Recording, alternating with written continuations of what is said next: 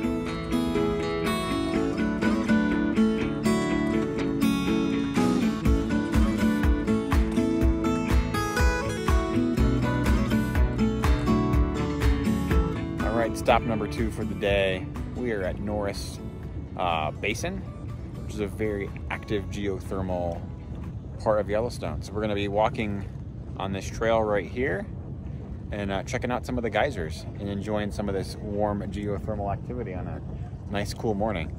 Fog is finally burned off, and you know, parking really wasn't that bad here when we got here at 9:30. So having a great day so far. Ooh, spooky and warm, surprisingly. Actually, shouldn't be surprisingly. It's steam. Of course it's warm. Knucklehead. All right, off we go.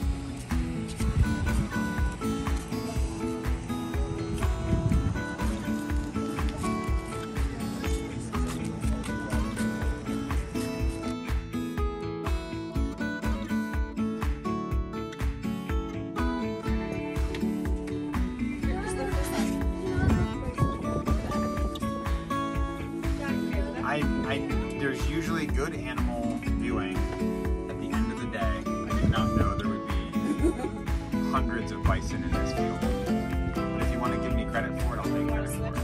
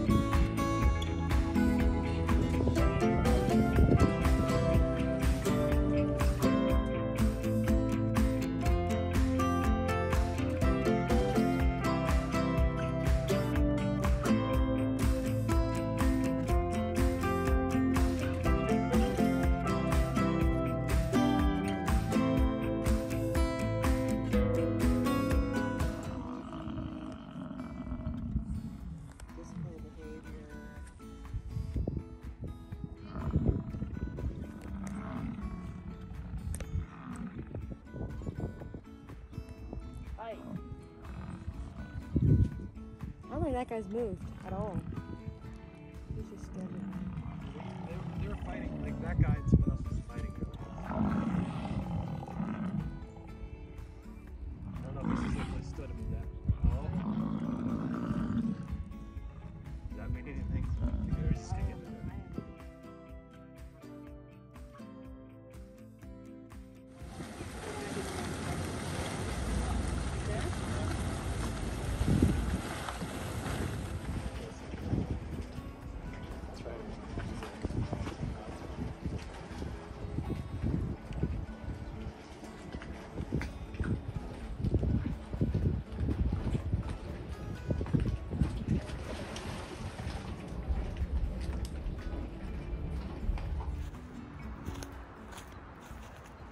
So it's official. Day one at Yellowstone National Park was downright amazing. First thing this morning, got up early, saw a Grand Canyon of the Yellowstone. The waterfalls were just amazing as the river comes crashing down into that beautiful canyon. Yeah, the hike was nice. Getting up there early before all the rest of the people showed up was definitely the right choice. Yeah, it was just a beautiful day. You know, it started off a little bit foggy. I was worried about the weather, but everything cleared up, and it's just been an absolutely amazing day. From there, we headed over to Norris Geyser Basin and saw some amazing geysers and geothermal features there. From there, we kind of circled around up into the top half of the park, up toward Mammoth Springs. By then, it was right around 1 o'clock, and it was frankly absolutely mobbed with people. Couldn't get a spot to park at the springs there at that particular time, but I think most of it was just the time of the day that we were there. So really didn't do a whole lot. We did a quick drive-by, parked for a bit, checked out the visitor center in a little hotel area that they had, and just kind of walked through all the old army barracks that were there and just enjoyed that. It was nice, but definitely very people-y at that particular time. So from there, we decided what we were going to do is we were going to find a spot along the Yellowstone River and just kind of set up camp, sort of. Park the RV, put the jacks down, put the camper out, and just have a nice, enjoyable dinner. Well, on the way back through Hayden Valley, there was these amazing buffalo herds are out there. I mean, I don't think it's quite thousands, but there was definitely hundreds of buffalo out there, disturbing traffic, running through the fields, rolling in the dirt, frolicking. It was just amazing. So on our way to this amazing spot that we ended up having dinner, we got to see the buffalo. There's actually some ducks playing there in the river. A little while ago, there was actually a buffalo, or correction, a bison up on that hill across the way. So it's just been an amazing day. The weather's been exceptionally cooperative, with the exception of Mammoth Springs. Traffic really hasn't been that bad. I have not had a hard time parking a 30-foot RV here at Yellowstone in, frankly, peak season. I mean, yeah, there's a lot of people here. There's plenty of places to park. We're at a turnout right there. You can kind of see the RV behind that pine tree. But this turnout is huge. You could fit 10 cars there, and it was no problem pulling in. There's a couple, occasionally we'll see people rolled in. There was some folks fishing down here on the bank a little while ago. But the only thing that I have to say that I don't like about Yellowstone, frankly, is the campground. We're staying at Bridge Bay. Our campsite is a postage stamp, even for the size RV that we have. Can't put the slides out.